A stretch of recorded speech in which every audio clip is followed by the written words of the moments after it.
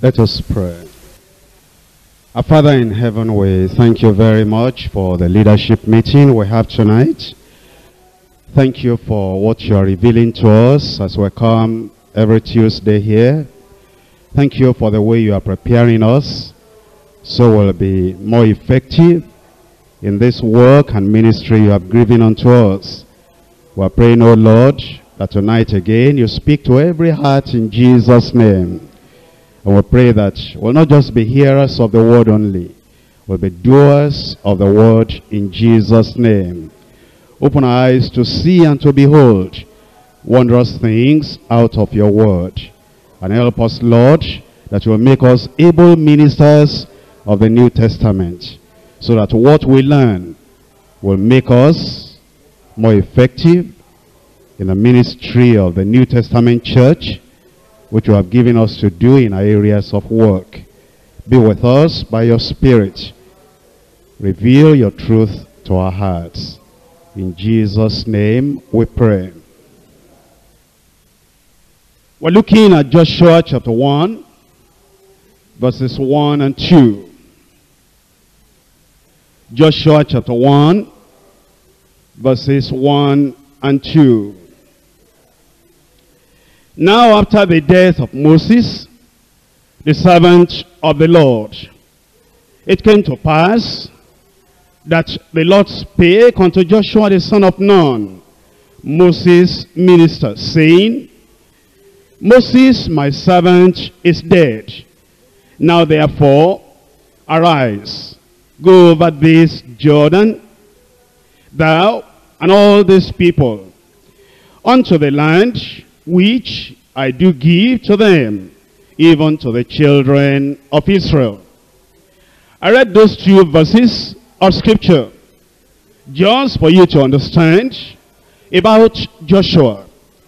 You know the name, you know the book. What most people do not realize is that the mention of the name of Joshua in chapter 1 verse 1 is not the first mention of Joshua in the Bible. Many people, as you open the book of Joshua and you come across Joshua and then you see that he's thrust into service, you may think you are coming across him for the first time. No. Many years of training, many years of preparation had preceded his calling to the great responsibility of leadership. And that's what we're looking at today. We're going to go some books behind Joshua.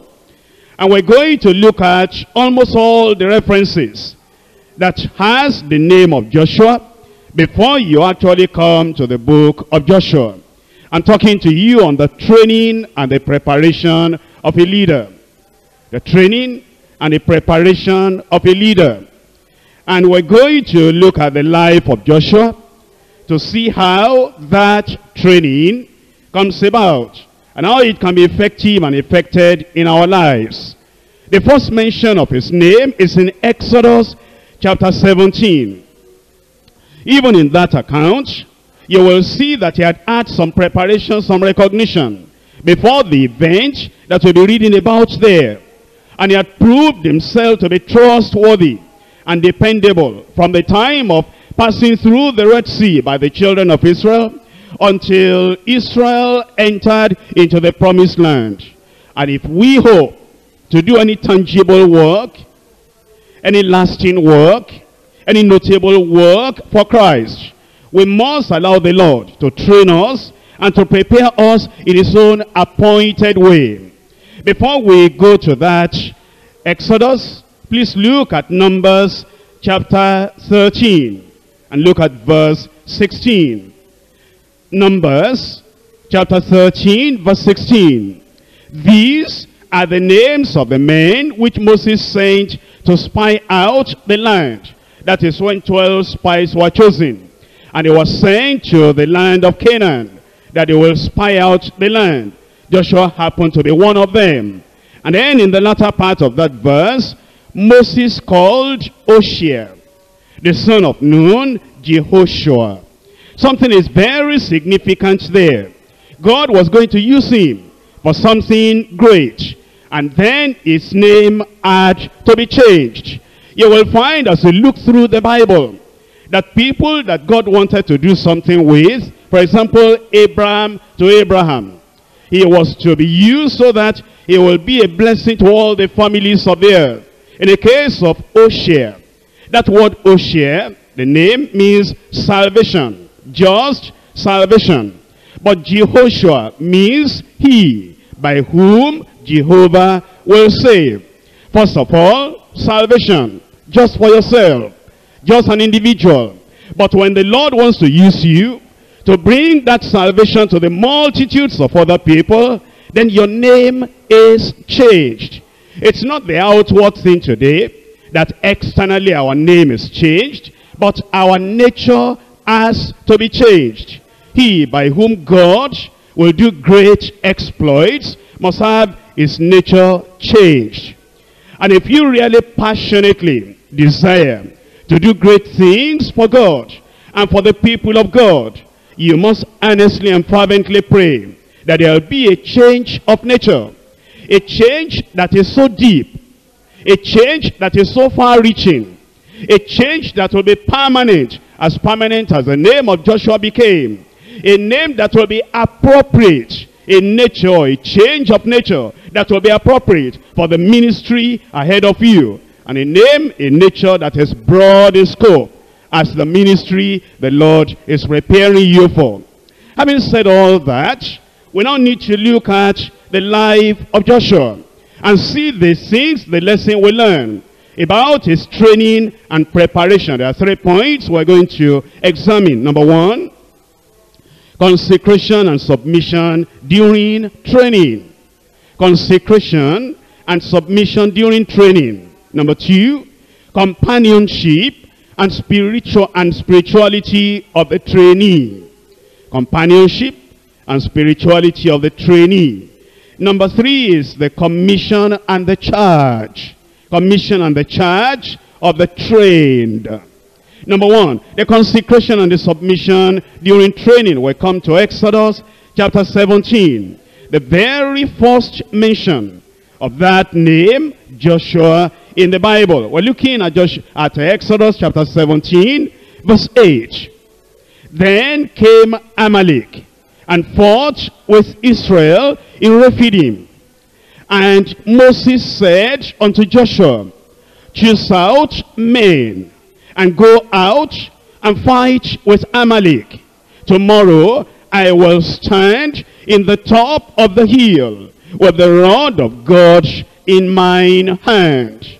Now please understand, there is a lot you find in these passages we're going to be examining tonight.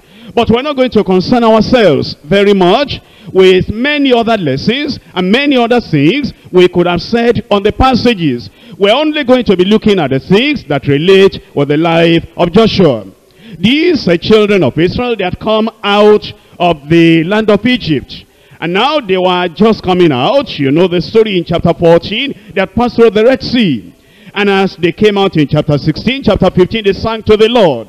Chapter 16, you'll find manna came down. And then in now chapter 17, the Amalekites came to fight against the children of Israel. And then Moses said unto Joshua, choose out men and go out and fight with Amalek. The first lesson we learn. He was eventually to fight many battles in the land of Canaan. And the very first mention of him talks about fighting against Amalek. Isn't there a lesson there for us who are now being trained for a greater ministry, for a wider ministry?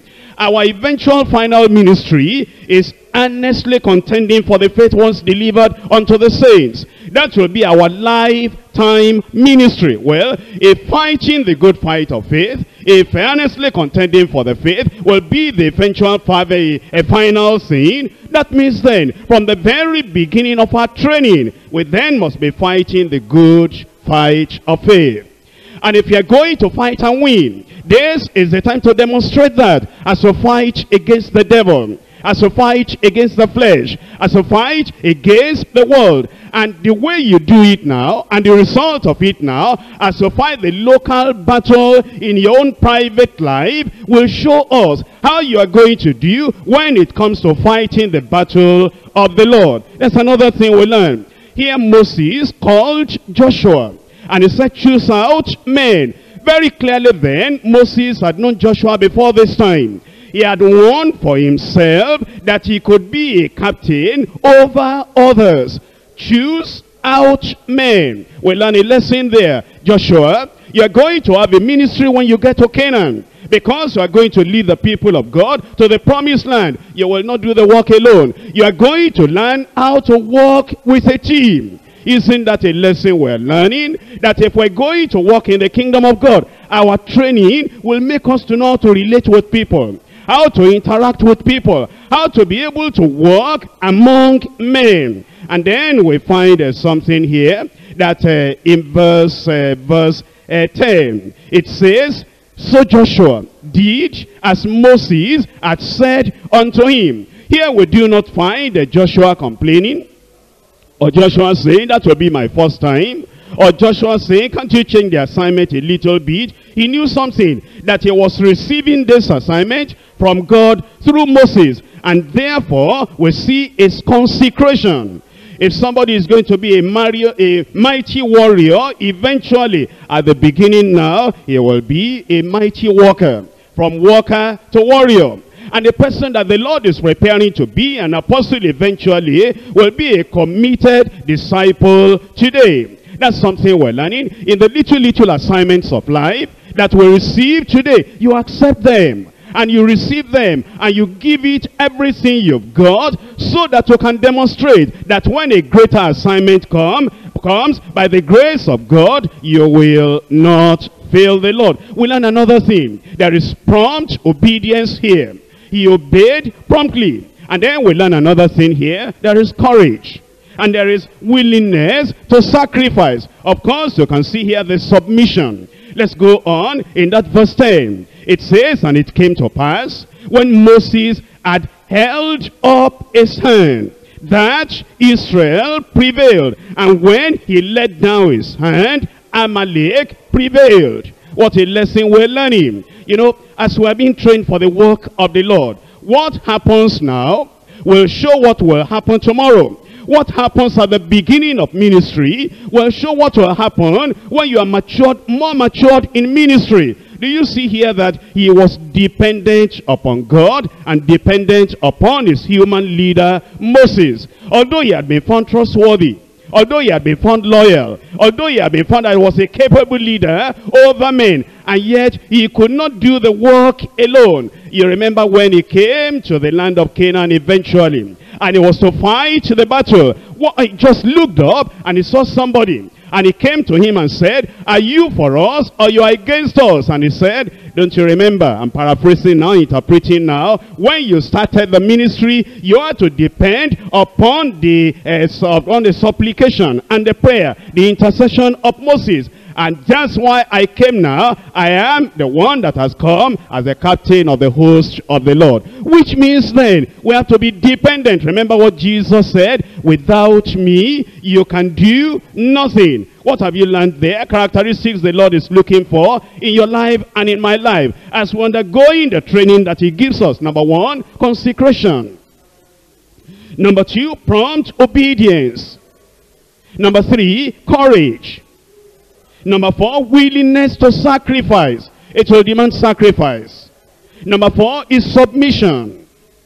Number six is persistence. Although things were going up and going down, yet he persisted till the very end. And then dependence upon the Lord and upon his human leader. In verse 12, but Moses' hands were heavy, and they took a stone and put it under him, and he sat thereon, and Aaron and Hur stayed up his hands, the one on the one side, and the other on the other side, and his hands were steady until the going down of the sun. And Joshua defeated Amalek, and defeated his people with the edge of the sword.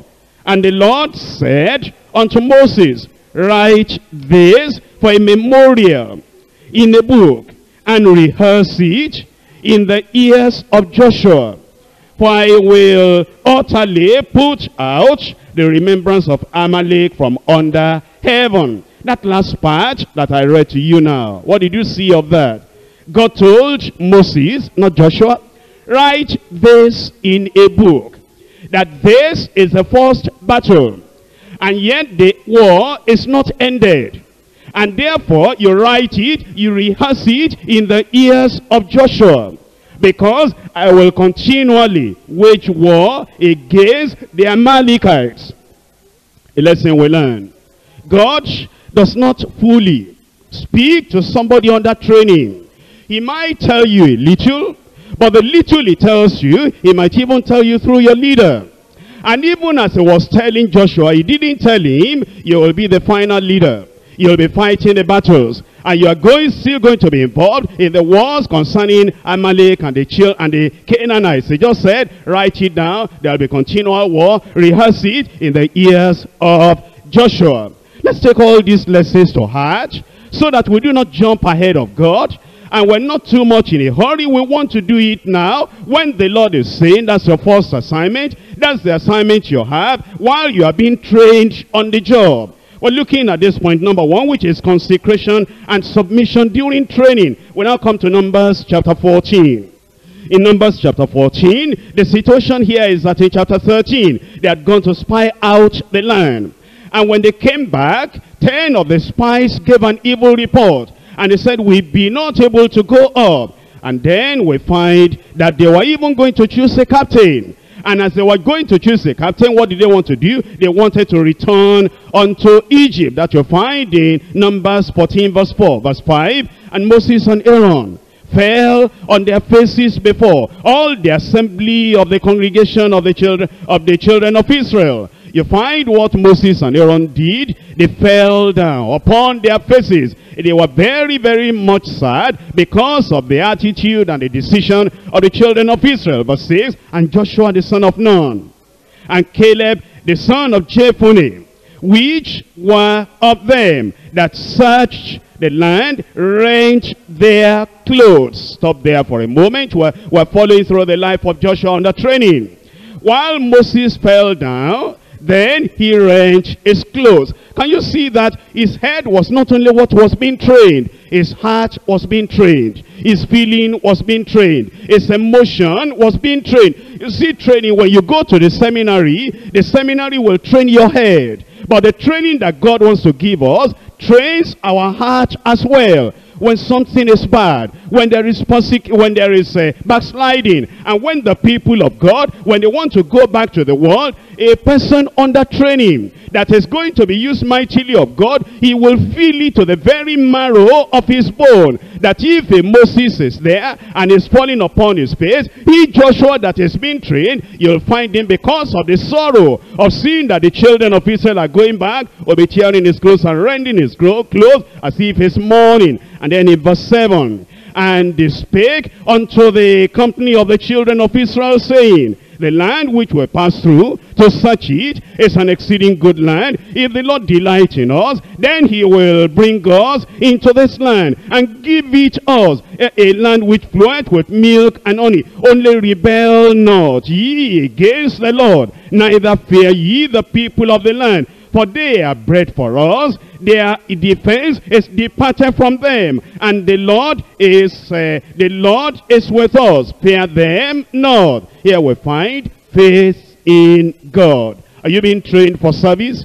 Are you on the job, but you are still undergoing training? You need to develop your faith, because without faith we will not be able to do much. You see his courage with that of Caleb coming up again. And then you will see here that there was that fear of God in him. And his heart was fixed on the promised land. Therefore we understand, as we are undergoing training from the hand of the Holy Ghost, There will be courage. We mentioned that before. There will be faith in God. There will be a heart that is fixed on the promised land. There will be the steadfastness in standing with God. Even though you may have to cast your lot with the minority against a violent, aggressive majority. Don't you see that?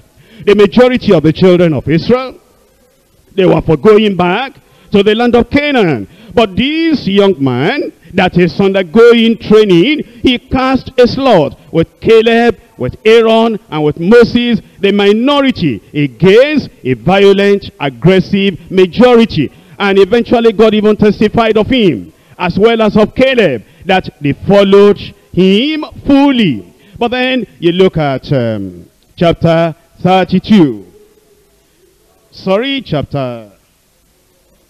In chapter 13 now, that I want to refer to. I've read it before, I just refer to it now.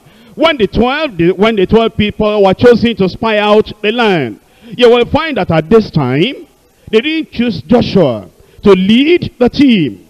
He was just part of the team. And the 12 were spoken to, and they said, go to the land of Canaan and spy out the land and bring back reports so that we will know whether the land is as the Lord has told us. But you know, when Joshua went with them, he never demonstrated any attitude of pride or superiority.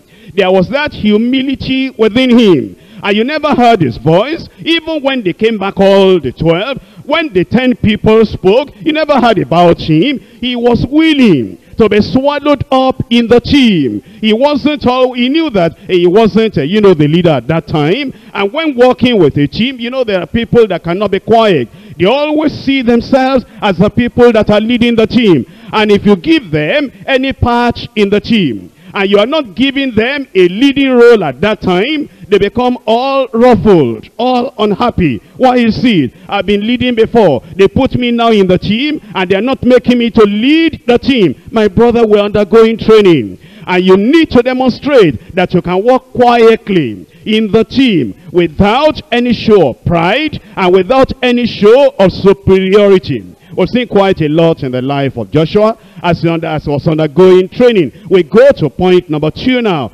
Companionship and spirituality of the trainee. Companionship and the spirituality of the trainee.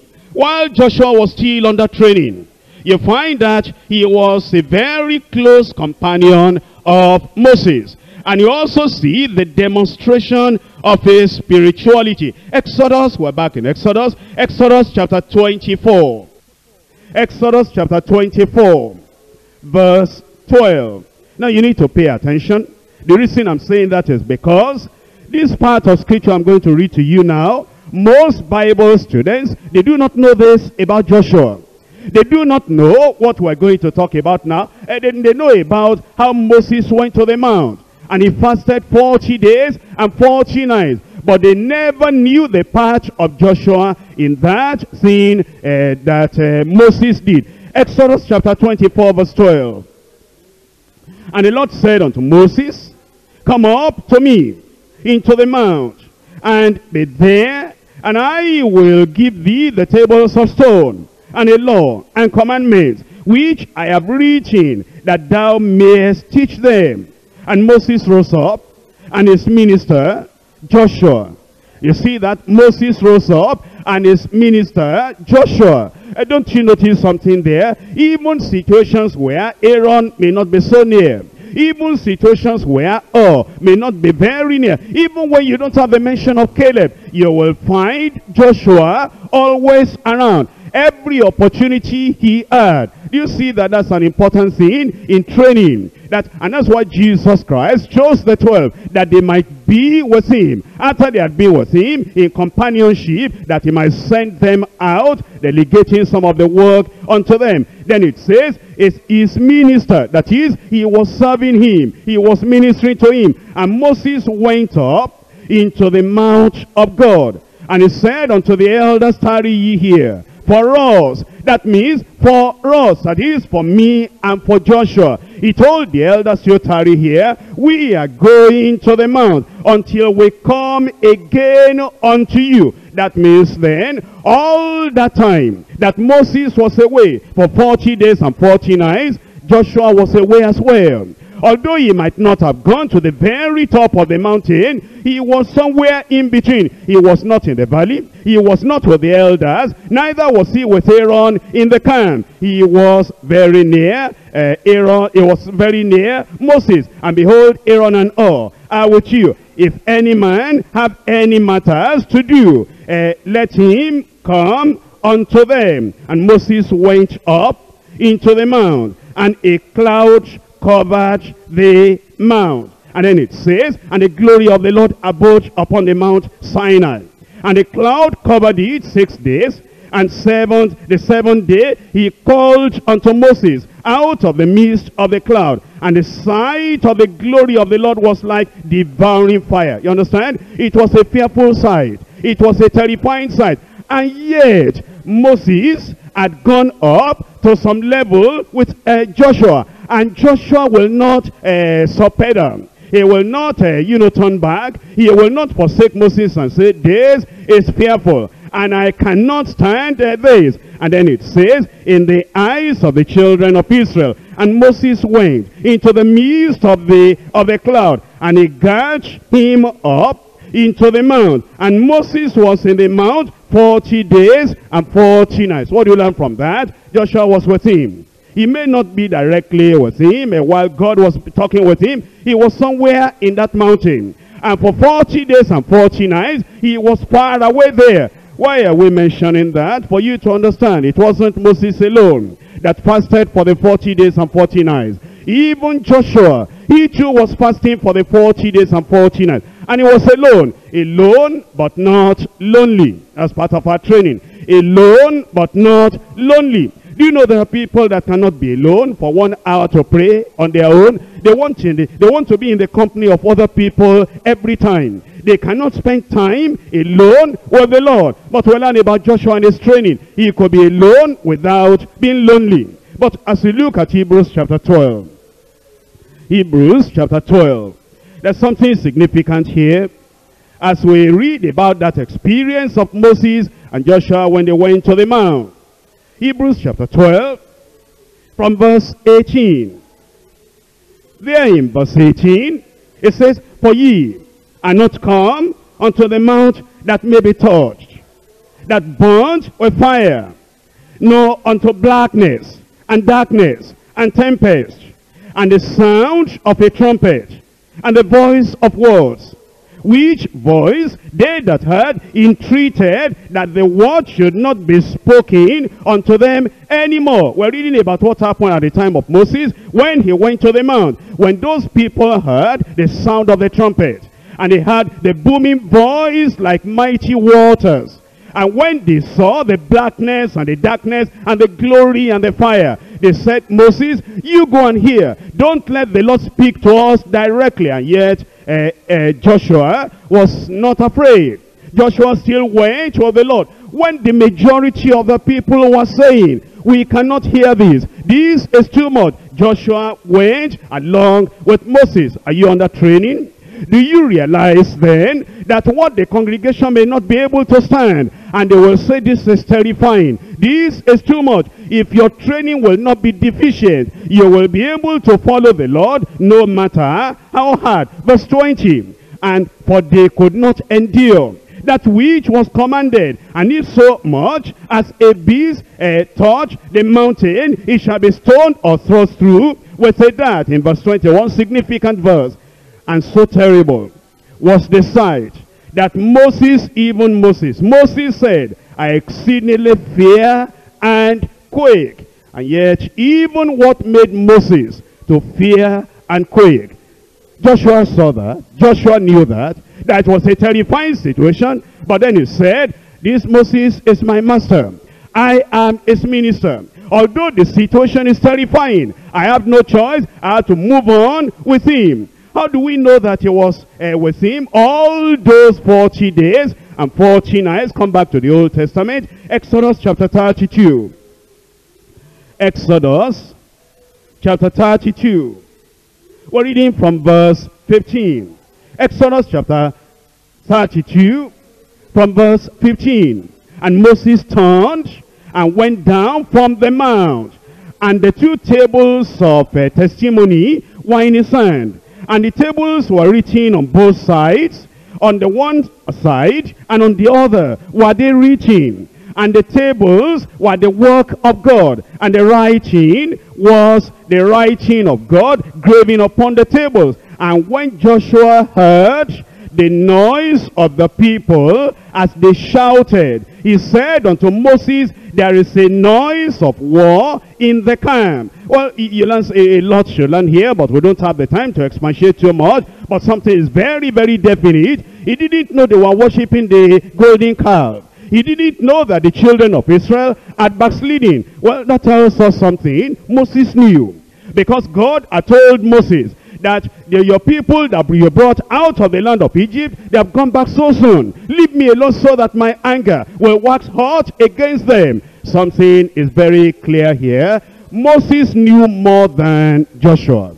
God has spoken something to Moses which he didn't tell Joshua. Isn't that a lesson in leadership? It is not everything a leader knows that he will tell the trainees. It is not everything Moses knew that he told Joshua. Not only that, as now he said, this is a noise of war. Don't you get something there? He started fighting the Amalekites. Anytime he heard noise, to him it's like the assignment has come again. This is a noise of war. What are we doing here? Let's rush into the camp. It's like a war is going on. A man that was getting ready, and he was ready every time. It's like, you're undergoing training, and you have been given chance to preach here and preach there. Anytime the opportunity is there, you are so excited, even when the opportunity is not there, and you think there's a resemblance of the opportunity. You're almost ready to jump at it. But we learned something here. He was ignorant of what was going on in the camp, and that means that he was not with them all the 40 days and the 40 nights. And then we're told in that same chapter verse 18, and he said, it is not the voice of them that shout for mastery, neither is it the voice of them that cry for being overcome, but the noise of them that sing do I hear. You know what they were singing? They were in their idolatrous worship because they have become naked. What do we learn here? We learn here that as we're in training, there is something very important in our lives. There must be communion and supplication. What was Joshua doing by the side of the mountain? All those 40 days and 40 nights, communion with God. Supplication unto God. Our training will be defective if private praying or secret communion with God is missing. And then you understand that the 40 days when Joshua was waiting, he didn't know that Moses will take all the 40 days and 40 nights. Moses himself did not know he'll take out to the 40 days and 40 nights. He waited there patiently. Contrast him with Aaron. Aaron was with all. He had a companion. Aaron was with the children of Israel. He was with the multitude. And then the children of Israel said, we don't know what has happened to Moses. Up make us gods that will go before us. As for this Moses, we do not know what has become of him. But as they were impatient in the camp, this Joshua remained patient. If we are going to fulfill the ministry, we must then understand that we are to be patient. Now, when he came back from the mountain, Moses had to do something. Look at Exodus chapter 33. Exodus chapter 33, reading from verse 7. In Exodus 33 verse 7, and Moses took the tabernacle and pitched it without the camp, afar off from the camp, and called it the tabernacle of the congregation. And it came to pass that everyone we sought the Lord went out unto the tabernacle of the congregation, which was without outside the camp. And it came to pass, when Moses went out unto the tabernacle, that all the people rose up and stood, every man at the tent door, and looked after Moses. That is, they were looking at him as he was going, until he was gone into the tabernacle. And it came to pass, as Moses entered into the tabernacle, the cloudy pillar descended and stood at the door of the tabernacle. And the Lord talked with Moses, and all the people saw the cloudy pillar stand at the tabernacle door. And all the people rose up and worshipped, every man in his tent door. They were far away, they couldn't get near. And the Lord spake unto Moses face to face, as a man speaketh unto his friend. Listen to this now. And he turned again into the camp. But his servant Joshua the son of Nun, a young man, departed not out of the tabernacle. Do you see his prayerfulness there? Do you see his communion there? Do you see that where you find him, you always find something spiritual? When you find him, you always find that he was very close to the Lord, and he wanted to remain as close to the Lord as he could be. As we undergo in our training, we need to understand, it must be our desire to dwell in the secret place of the Most High. This is where Joshua got spiritual strength. This is where Joshua got his vision and zeal for the Lord. This is where he got his conviction for divine call. What a training Joshua had. If we are going to have the same thing, you know, this is why seminaries are failing. Because they train the mind, they train the intellect, and they train the head. But the spiritual life, many times, they do not train. We come to point number 3. The commission and the charge of the train. The commission and the charge of the train. You will see that as we've been referring to this, Joshua had been called by 2 titles. Number 1, he was Moses' minister. Number 2, he was a servant of Moses. Look at Exodus. Let's go back to Exodus, just to understand how they referred to this Joshua. Exodus chapter 24, verse 13. Exodus chapter 24, verse 13. And Moses rose up, and his minister Joshua. And then in Numbers chapter 11, Numbers chapter 11, verse 28.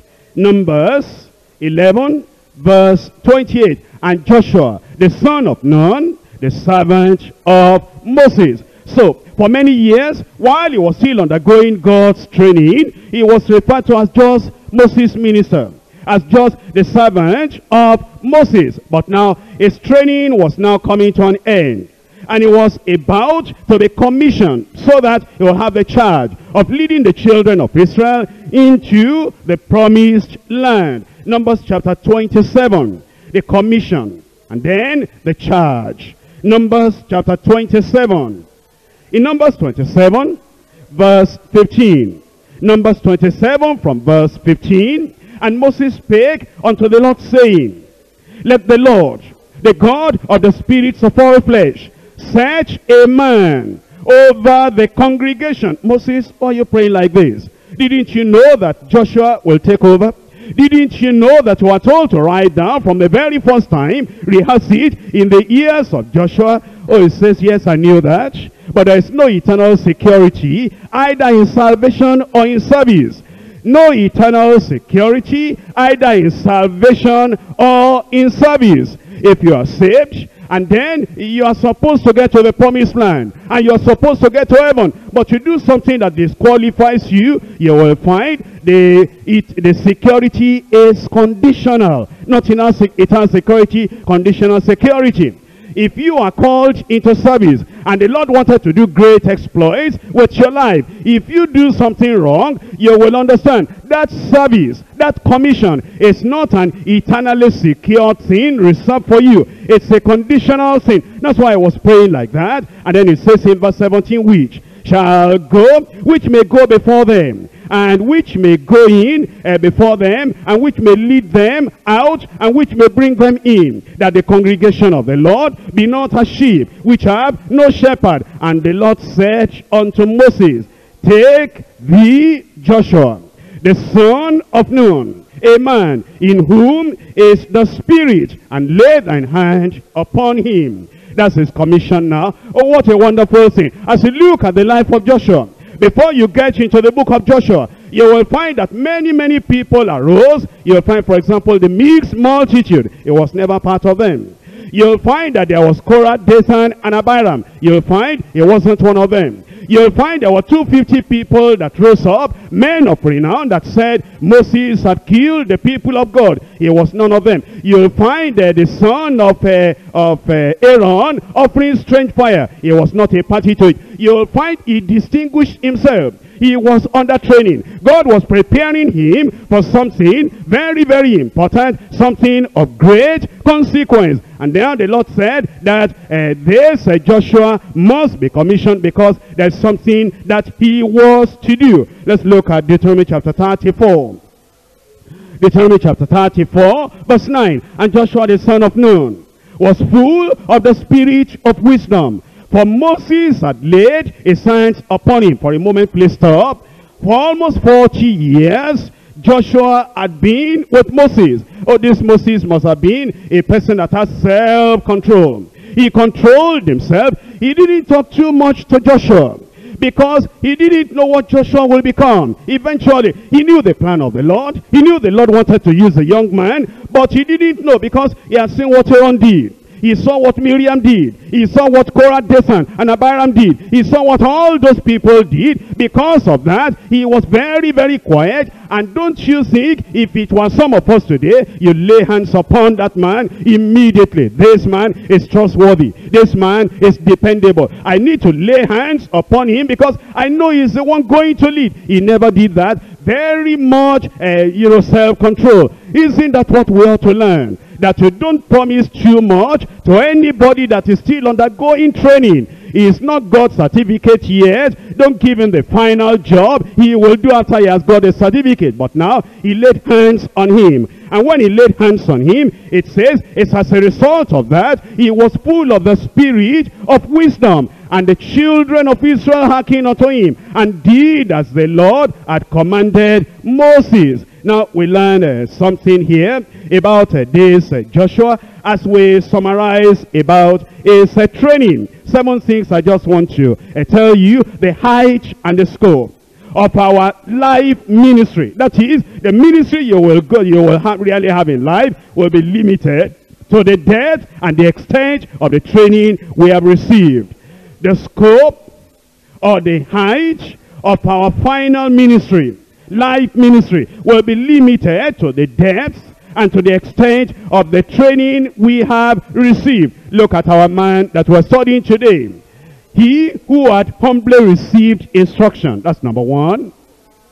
2, he who had faithfully performed his duties without complaint, without murmuring. 3, he who had wholly followed the Lord without joining the 10 spies that brought the evil report. 4, he who had zealously cherished communion with God. And 5, he who had sincerely aimed at the glory of God in everything that he said and did. Number 6, he who had diligently trod the path of obedience, whether simple or hard. Number 7, he who had stood firm and stood fearless in a day of prevailing unbelief and general apostasy among the children of Israel. At last now, he was ready to be commissioned for public ministry. I pray you'll be ready. I said you'll be ready. When the time comes, and then you have gone through the training, and all these characteristics we have learned about Joshua will be in your life, and then God will raise you up, and he will use you and commission you, and charge you. There are some people there, maybe they're in their hundreds, maybe they're in their thousands, who knows, maybe they're in their millions, and God will use you to lead them to the promised land in Jesus' name. Let's rise up now and talk to the Lord in prayer.